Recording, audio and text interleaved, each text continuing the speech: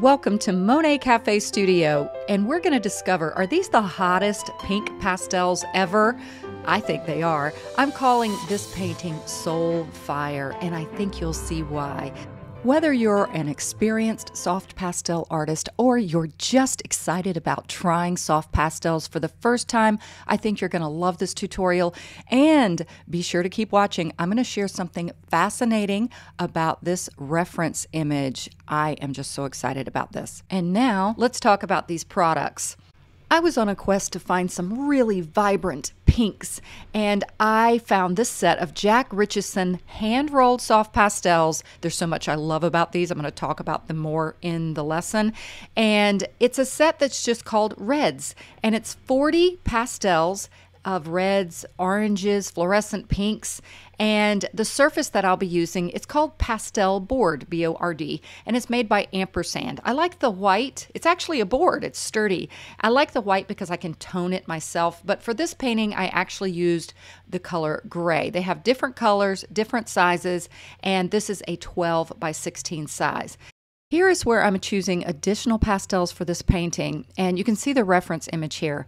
Okay, there is something fascinating about this reference image. I actually created it with AI technology. Some of you may know I lean a little on the techie side. I majored in graphic design and I love this stuff. I've been learning and playing with a program called Adobe Firefly. It is still a beta version. I'm not sure if everyone can even get it, but it is a wonderful way for me to paint with words and create reference images that I see in my mind. I also gave it the prompt to create the images in my style. It seems I have enough content in the cyber world for AI to draw from because of my YouTube channel, and it's just fun, fascinating, and a wonderful way for me to create reference images with verbal prompts using my imagination. I go into more about how I do this in my Patreon version of this video. I also share a bit more about some of the ethical concerns with this and why the method I'm using I feel is very kosher to use for creating original paintings.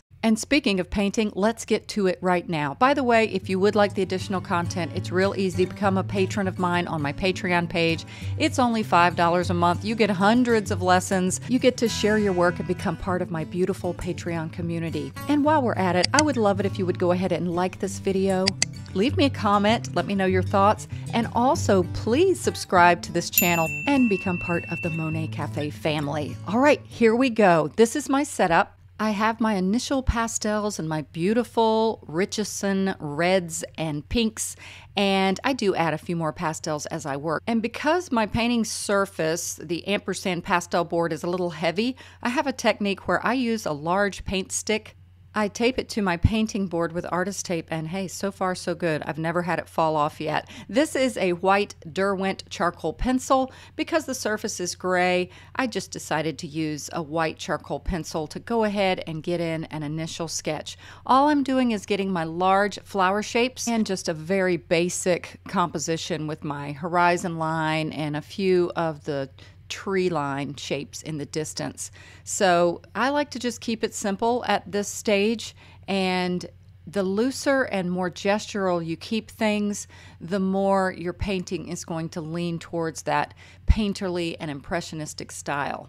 And that's really just about it. Now it's time to paint. And initially, it's best to do something called blocking in. This is a very loose beginning stage with pastel painting, actually with many mediums, where you're basically covering the surface with its initial layer of value and color. And you'll notice that I'm just getting in kind of a dark value. This pastel, this is not one of the Richeson pastels. It's a really beautiful magenta, kind of a neutral magenta Terry Ludwig pastel. It's kind of a square shape. Normally it's rectangular, but I break mine in half. Oh, and that's one of the things I love about Jack Richeson pastels. When you see me use them, they're the perfect size. I always say it's like Goldilocks. You know, she was like, oh, this one's too hot, this one's too cold, and this one's just right. Well, there's some pastels that just are too big and chunky, and I often break them, but the Jack Richesons are this perfect workable size for me. I just love them. So I am blocking in just some of the shapes of the flowers. I'm using a color that I know is one of the darker values and colors in the flowers, and notice how loose this is. Now, when I first started pastel painting, I had no idea what I was doing. This is why I started the Monet Cafe YouTube channel, because I had to search and find ways to do things, and I thought, I'm going to help other people so it's not quite so hard for them.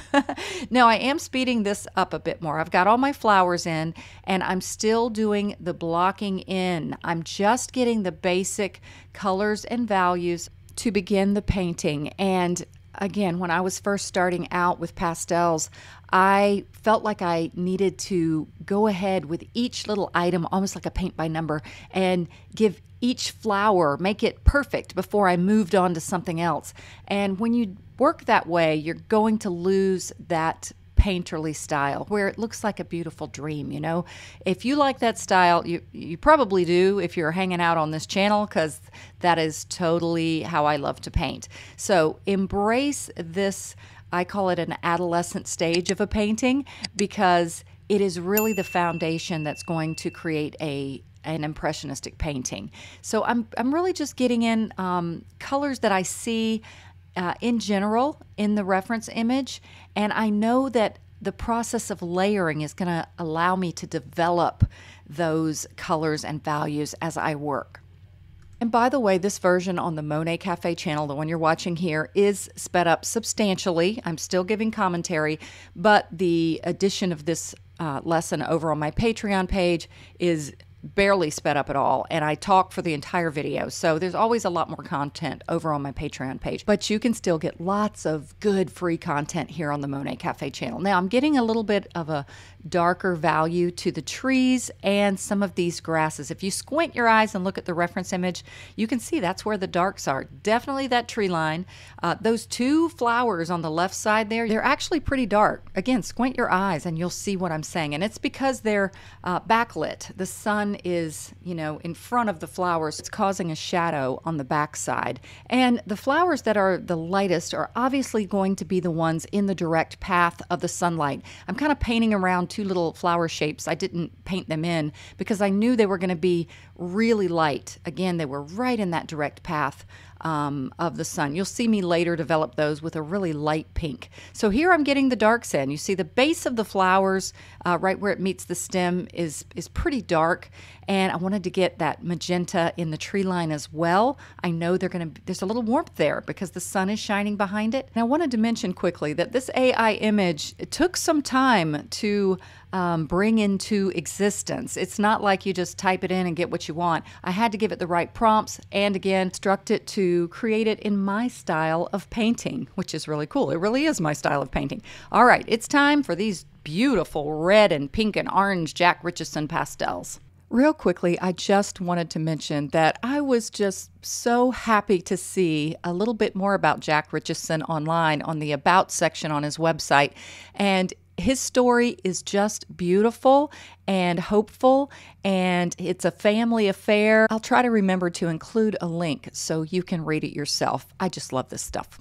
I've already mentioned how much I love this size of pastel. This is not a half stick. This is their full stick. And for me, it's the perfect size for painting. Now, unfortunately, a little bit of this footage coming up is out of focus. I held up that pastel, it focused on it and locked into it, but this section isn't very long here. Here we go. So all I'm doing now, I typically work from dark to light when doing flowers and other elements, and I always feel like I'm building them from the inside out. I like to look at the darkest, deepest inner parts of the flower and see what those values are, and then gradually build out from it to add the final highlights and the lightest values at the end. Now, why would I be using this pretty purple? This is kind of a warm purple, and it's because there is a shadow side to these flowers, and it's cooler in the shadows, so it really does add a little bit of spice to the flowers as well. Now look at this gorgeous pink. There are so many beautiful colors in this set,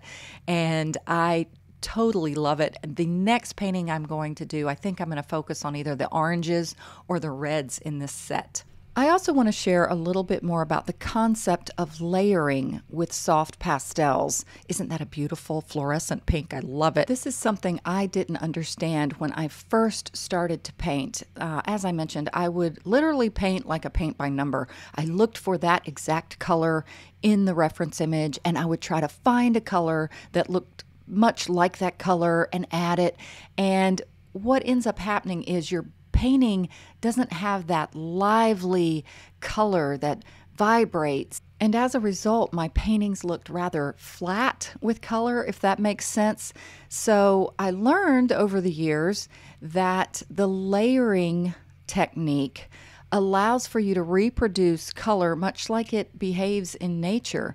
In real life, colors are always interacting with each other, bouncing all off of each other. And by gently layering colors over each other, keeping a light touch. It's very important. You're not pressing really hard, but you're allowing the pastels to peek through and interact with each other. And we actually create new colors by gently layering colors over and next to each other. I had a tutorial not long ago where I created a painting of green apples using not one green pastel. I used blue and yellow. What makes green? So we really can mix color right on the surface.